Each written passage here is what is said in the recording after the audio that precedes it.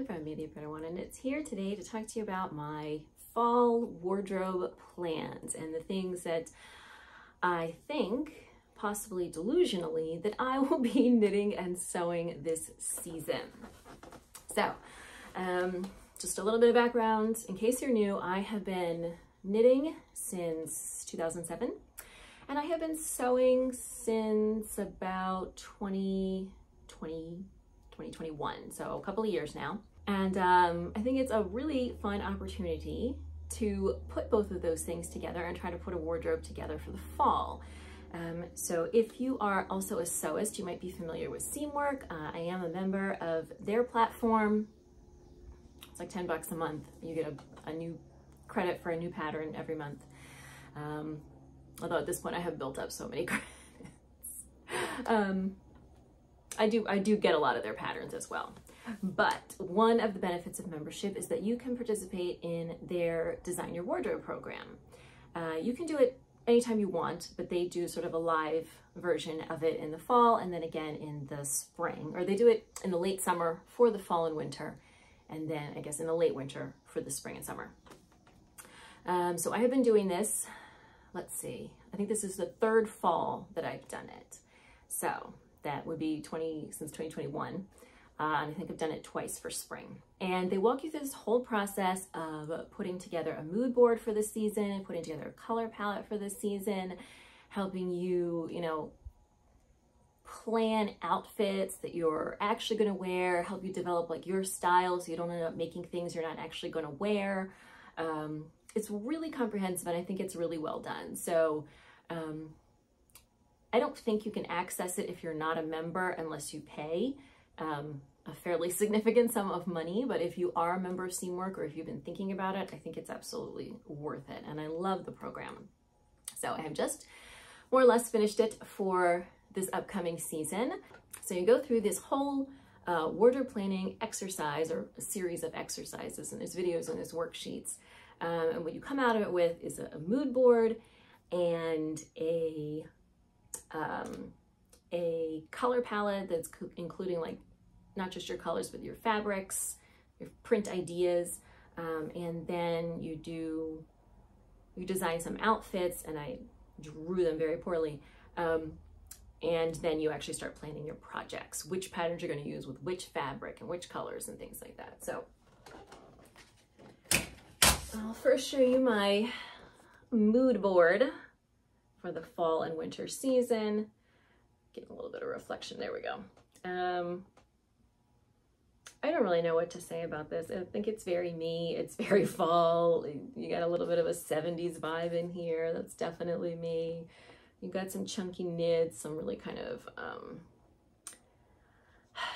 not luxurious, like textured fabrics. It's not a lot of, you don't see any like bold geometric shapes. That's not really my speed at all. So I'm more about florals and textured and sort of more minimal prints. So that is my mood board. And from there, I put together my palettes. So I've got my neutrals, I've got my my basics, kind of gonna go more with everything, and then I've got my more statement colors, and then I've got some prints here at the bottom. This one I was gonna order, and in the time between I saw it and a few days later when I was ready to place the order, it went out of stock. And it's a dead stock fabric, so it's not gonna come back. And then from those, I developed my very, very poor outfit sketches. So you can see a skirt and sweater combo, jeans and a, cute top, dress with a jacket, flared jeans with the very obvious, with the plaid sweater, plaid skirt and a top, and sort of wide leg pants with a short sleeve top. So those are my, after doing this process, those are my basic concepts for both my knitting and my sewing projects for the fall. They're not guaranteed to stay forever. There will probably be changes. And they tell you to leave, space in sort of your schedule for what they call wild cards. You see something and you gotta start it. You know exactly what you want it to look like, and you need to cast on, or you need to take that fabric from your stash and just, even if it doesn't fit in. So I'm sure that will happen, but that is my basic concept for my fall and winter wardrobe. So let's talk a little bit about some of the projects I have planned. I'm going to start with the knitting. As you might imagine, I have fewer knitting projects planned. And when I say projects, I basically mean sweaters. Since we're talking about wardrobe, I'm sure there are other socks and hats and things I'll be knitting for myself and other people throughout the season, but talking about specific additions to my wardrobe that I have planned. So again, yeah, there are fewer, but still probably a delusional number, because I'm looking at least 5 sweaters that I want to make, plus finishing up some whips. And I mean, that I was really trying to narrow it down. Like I could easily add like 10 sweaters to this list, but I'm trying to be somewhat rational.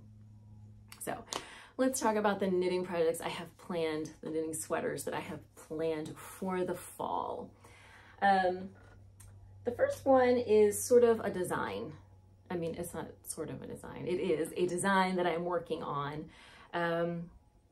So it's really just a concept at this point, because I'm not working from a pattern. I'm just making it up.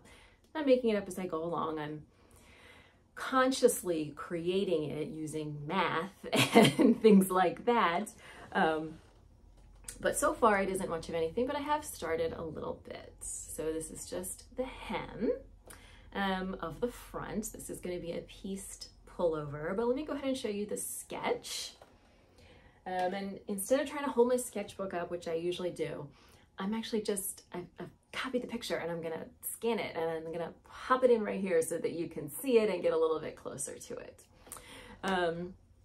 So this is a cozy, oversized pullover with a very wide V-neck that is almost coming off the shoulders. And the body is worked in fisherman's rib. It has a sort of, I'm imagining a dramatic split cuff, so split hems and cuff, but split hems is what I meant to say. So you can see I am very neatly and tidily slipping the stitches along the edges of the hem so that they will look neat and tidy once it's all sewn up. I want this to have an oversized fit. The body's going to be slightly A-line, nothing major, just to give it a little bit of swing, but not like a dramatic shape. I haven't quite squared that with the fisherman's rib, because if you're familiar with this stitch pattern, you know that you have to increase, like normally for a sweater, you would increase 1 stitch on each side. Or if you were working in the round, 2 stitches on the front and 2 on the back. But since I'm working flat, I can't just decrease 1 stitch on each side without disrupting the ribbing pattern, which I don't want to do. So, and what I'm thinking is I'm going to put some, again, just a couple, maybe 2 stacked decreases kind of in the center. It's going to be a double decrease instead, so I keep the pattern in shape. The idea is for this to be not cropped but not long, just to hit kind of right at the hip. The math is going to be maybe a little tricky for me, trying to get that V-neck just wide enough that it's at the shoulders but it's not actually falling off the shoulders. So the rest of the body is oversized, but the shoulders are going to need to have a closer fit, otherwise they will just fall off. So I am using Wool Dreamers Moda for this, which is a worsted weight yarn that is a little bit rustic. I've definitely had a few bits of what they call veg matter in here. If you're a sewist and not a knitter, that's just little pieces of hay and stuff that you get stuck in the yarn and don't come out during the cleaning process. this is still soft, you know, definitely soft enough to wear, but it just has a little bit of tooth to it, because I don't want this sweater to be too drapey and loose fitting. I want it to, you know, since it's oversized, I don't also want it to be just kind of like sitting on you. I want it to have a little bit of structure. So the body overall in the fisherman's rib, the sleeves in stockinette, split cuffs on the sleeves as well. I was really going back and forth about the hem because since the fisherman's rib is a 1x1, I didn't want to use a 1x1 on the hem as well, or it would just look off, and I didn't want to use a garter stitch. I wanted something that was fairly dramatically different, so that it doesn't look like all one piece. So what I ended up going with was a 3x3 rib. Since it's a split hem, it doesn't actually need to have a lot of flexibility, so I think that's going to be okay. It is more decorative. So that is the first sweater that I am working on. That is a pretty warm yarn, so that's really going to be something for when the weather cools down considerably, but I am hoping to maybe get a pattern done with that as well. More on that perhaps in a future video. So that is sweater number 1 planned for the fall. Sweater number 2 I have already cast on. I will just show you my swatch first. So this is for the Jessie Made Great Gingham Raglan. If you saw the latest podcast, you'll know that I am not thrilled with the construction of this sweater, which is worked from the bottom up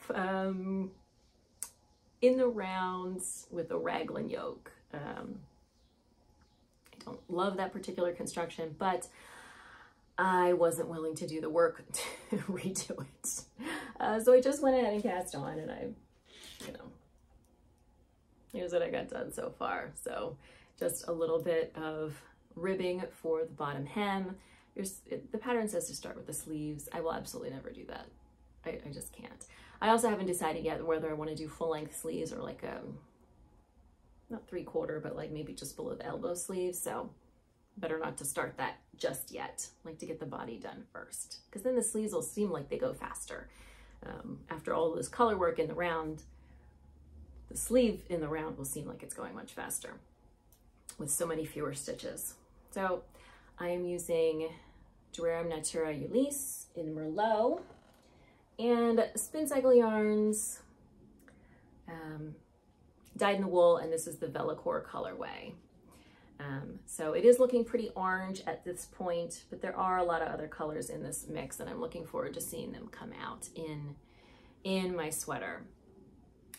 Change I might make to the sweater is that there is no neck shaping, presumably because designing and writing and then knitting short rows in the round in color work is a huge pain.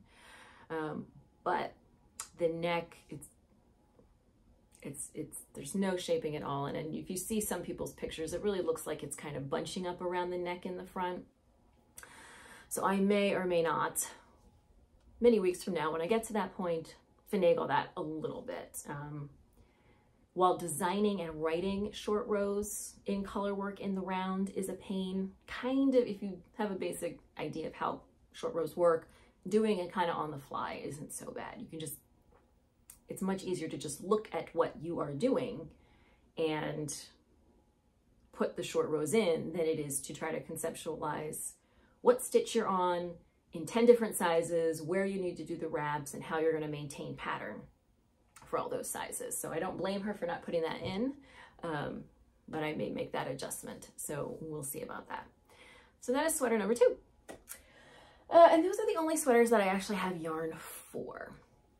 I have ordered yarn for this next sweater. This is the Isle pullover. This is a pattern by Brianna Mason that I mentioned in my recent video about 7 hidden gem sweater patterns for the fall.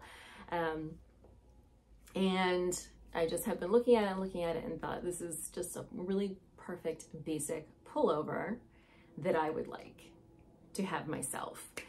So I did order the yarn. I have to say I am pretty disappointed. It's been a long time since I've actually ordered from Webs, and I placed my order over a week ago, and it took them a week to tell me that the yarn that I had ordered was out of stock, the colorway.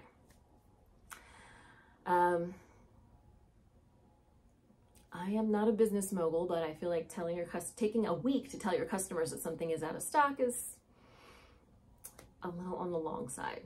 So I did a quick back and forth with their customer service, picked another color, which is not exactly what I wanted, but close. And they said, fine, we'll make that replacement, but I still haven't gotten a shipping confirmation or anything. So I don't know what's going on.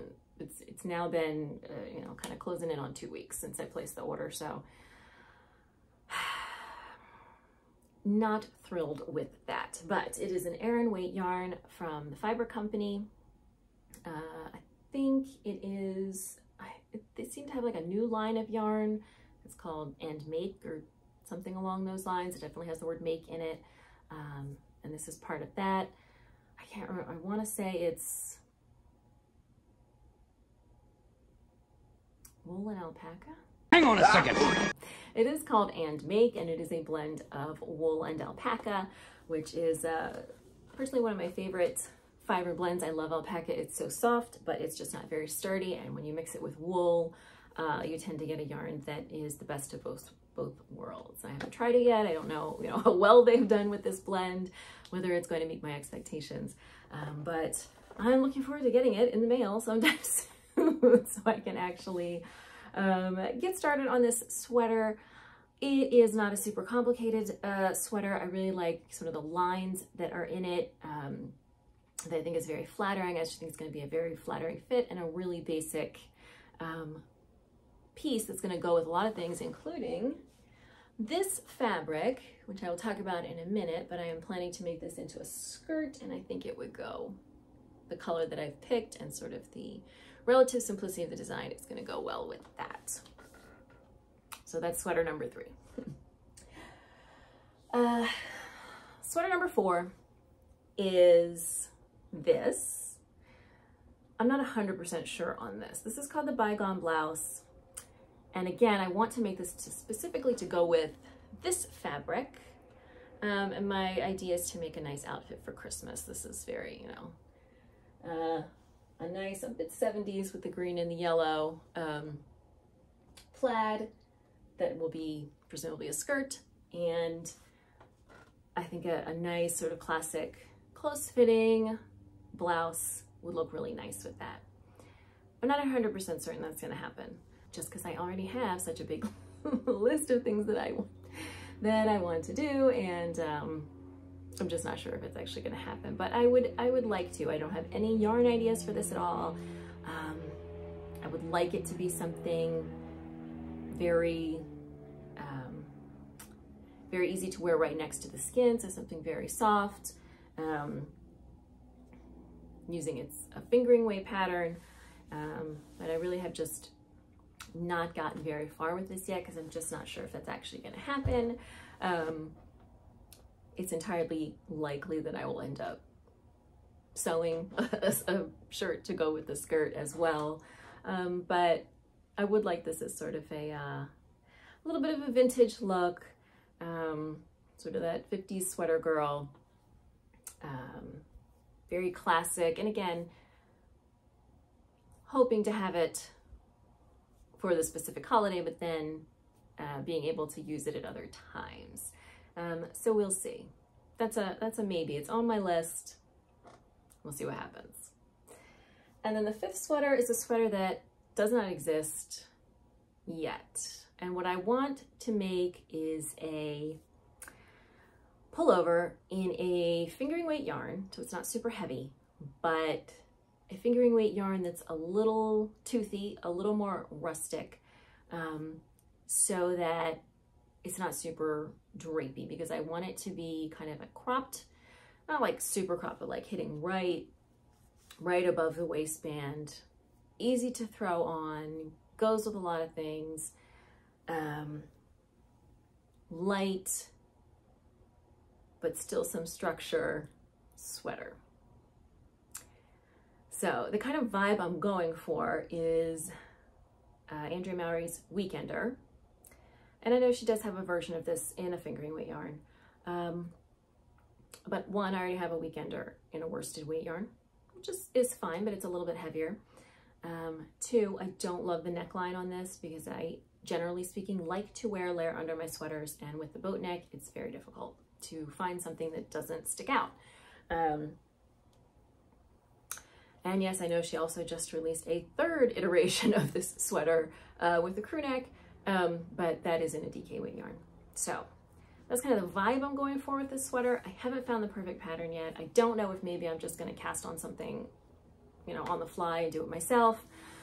But I would like a lighter weight, easy to wear pullover for the earlier days, which, given that it's already, you know, more than halfway through September, I should probably get moving on.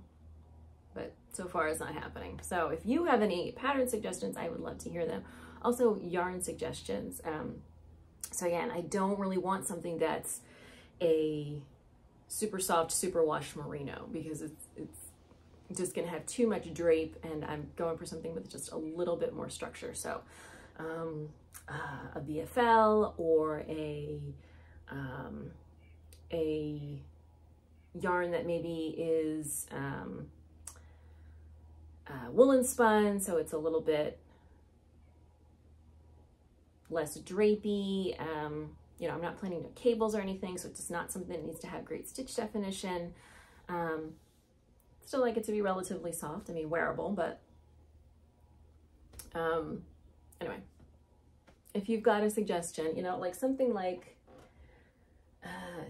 the Ulisse from Durham Natura is kind of like that. It's not rustic, but it is not super drapey. It has a lot of stability, but that's a sport weight. Or the Moda, which again is soft.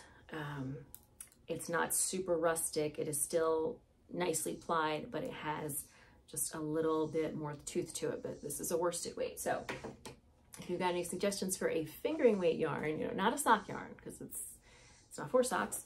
And sock yarns are, generally speaking, designed to be different than sweater yarns. So I would love to hear your suggestions in the comment box down below. So those are the 5 sweaters I have tentatively planned for the fall, probably into the winter. I'm also hoping to finish up 2 whips, my heirloom jumper and my Amelie cardigan, both of which are getting there. I could reasonably have them done in the next 2 months. One other project that may or may not jump on the needles is my Magnolia Chunky. I swatched for this ages ago. I have the yarn. I really love this sweater. I have a beautiful, slightly off-white, a bit gray yarn that is going to be gorgeous. I just always seem to have these needles, and I don't usually knit on larger needles, so I don't have a lot of them. And the needles always just seem to be in, you know, that like one larger gauge project that I'm working on. So I think right now I'm using them for my Amelie cardigan and I need them for this. So that is on my Make 9 for the year. I may or may not end up putting that on the needles, and we shall see. It really is. It is a beautiful sweater that I definitely want to have in my wardrobe. But you know, we have to make decisions. We have to pare things down. We can't knit all the sweaters all the time, or so I'm told. All right, let's talk about some sewing. So, sewing, as you might imagine, goes a lot faster than knitting. It is entirely reasonable to expect to sew 2 or maybe even 3 projects a month. Obviously some projects take longer than others. You know, pants are a lot more complicated than a skirt. But I think I can reasonably expect to finish at least 2 projects a month. So I do have, I'll start with the patterns that I actually have here, because I bought actual patterns. Some of the other patterns are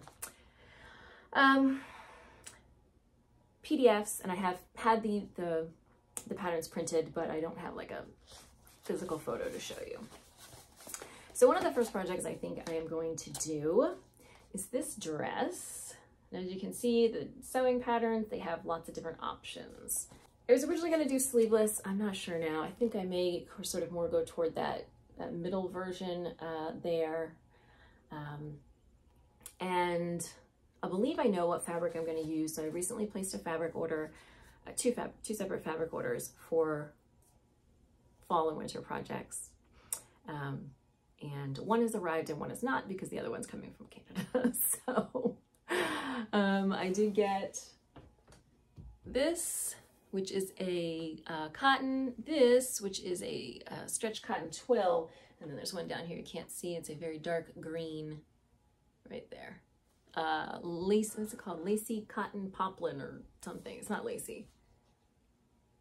I don't know. Anyway, all of them are for core fabrics, and all of them are for my fall projects. I've also got a couple of other pieces of fabric up here that I'm planning to use in the near future. So that's why I got this ladder shelf, so that I could have some of the fabrics I was going to be using sort of at hand. So the fabric for this particular dress is not here yet. It is a floral fabric, and I'd like to have this done for my birthday, which is October 15th. So that is going to be one of the first things. I love the buttons that are down the front. I don't know why, just really like that particular element. I definitely won't do the long sleeves, but I may do those short sleeves rather than doing sleeveless. All right, this one, this is for this. This is some dead stock. It is a wool blend that I think is going to be adorable for Christmas. So just a basic kind of pleated skirt. I think I will do the buttons along the one side, if you can see that version. And I think that's going to be really cute for the holidays. Again, I may or may not be knitting a top to go with it. If not, I will probably look for a top to make to go with it. So I'm not in a rush to start this one because one, it's a relatively, there is not a lot going on here. It is, cut it out, sew the side seams, put a waistband on. This is not a super involved project, so it hopefully is not going to take super long. And two, I don't need it until December. So, although every time I plan wool for December for Christmas, it ends up being like 70 degrees, and every time I don't, it ends up being like 20. So, I'm not sure when I take the risk or not. I'm definitely not going to be making it this long. It is going to be probably like right at the knee instead. But that's a very easy adaptation. All right, and then the other one is this floofy kind of blouse. This one, but maybe with the pin tucks that are along the yoke here. I am not sure about the fabric for this. I could do it in one of these, this kind of plummy cotton or that dark green, especially that dark green cotton poplin because it's very light. I'm just not 100% sure if I want it in a plain solid color or if I want it in something more floral. I do have a couple of florals in my fabric stash. None of them are super fall-ish, so I really haven't made a decision on that. I definitely want this shirt though. I think it is, I would definitely make it a little bit longer. I don't need to be exposing my midriff in the fall, but I would not make it this long. So some kind of in between there. So this is definitely something that is more involved. It has a lot of pieces, especially if I decide to do those pin tucks. I've got to set in sleeves, which I will say is a lot easier to do in sewing than it is to do in knitting. Not seamless set-in sleeves for knitting, those are a godsend. But before that sort of technique was perfected and you actually had to knit your sleeve and then seam it into, that was awful. It's a lot easier with sewing garments, especially with woven fabric. But it is a more involved project. So the other things I have planned, I would like to do my first pair of jeans. I have this fabric right here. So it's like a nice indigo stretch denim. I am planning to use the ginger jeans pattern from Closet Core and to make the straight leg version of those. I was looking through the pattern and it is very involved. I've done pants before, not jeans, and there's just a lot of stuff going on. There's zippers and pockets and rivets if you want them, and there's top stitching. So it's definitely a very more complex project that I don't think I'm going to jump into right away this fall. I think I'm going to wait. October is always a very busy month for us, and then we've got a few kind of slow weeks in November before Thanksgiving comes. I think that's kind of where I'm going to aim to maybe tackle that project.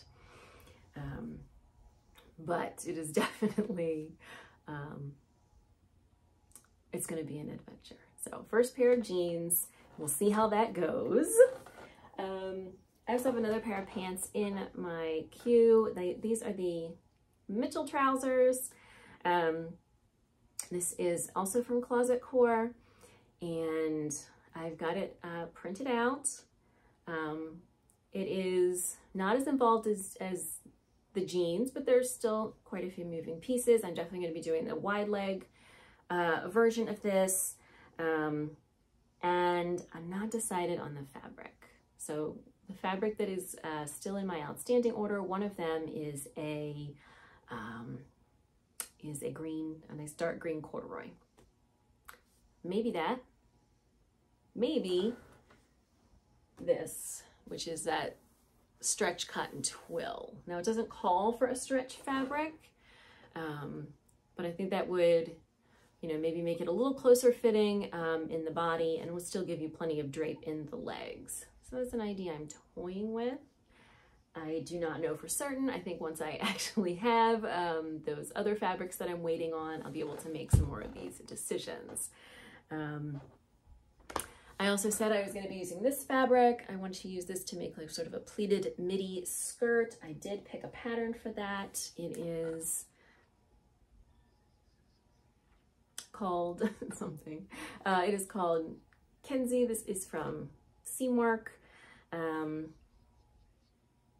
I did not have this printed because it was so many pages.